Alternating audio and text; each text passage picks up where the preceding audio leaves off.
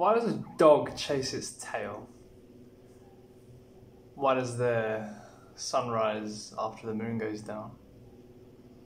So, one of the things that I think can add value to polarization is duality.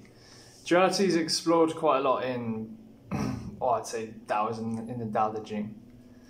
So, and one of the premises I was kind of reflecting on was like our thoughts, for example, and our body and our mind is synergistic. You know, they work together symbiotically, like nature.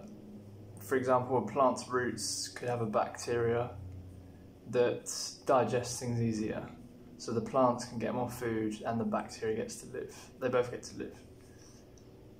We cannot hide from the synergy of the mind and the body, like the moon and the sun. They're an allegory for the human, always moving to get a better view of each other, failing to realise that they have infallibly moved, never able to catch an eye of each other, like a dog chasing its tail. Man is no different in his thoughts. Analysing his thoughts, what do they mean? What does that mean? This is the cycle of birth and death. So, yeah, we try and chase our thoughts and, it has to have a meaning, and it just causes unnecessary stress.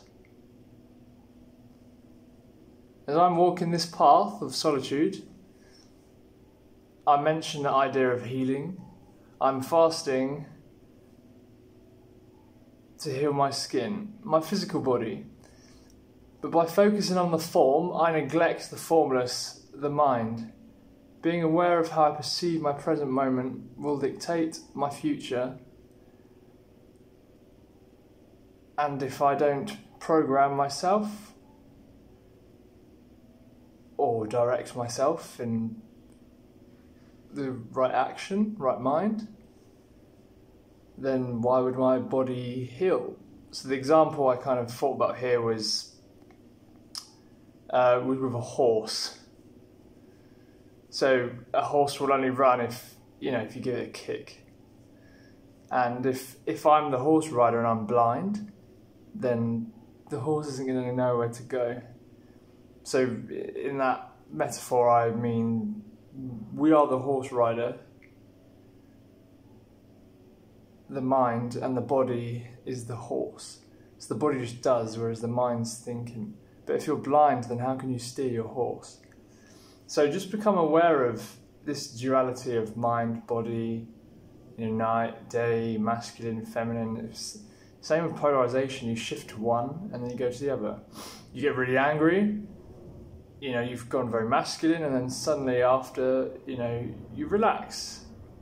And now you're in the feminine way, just relaxing.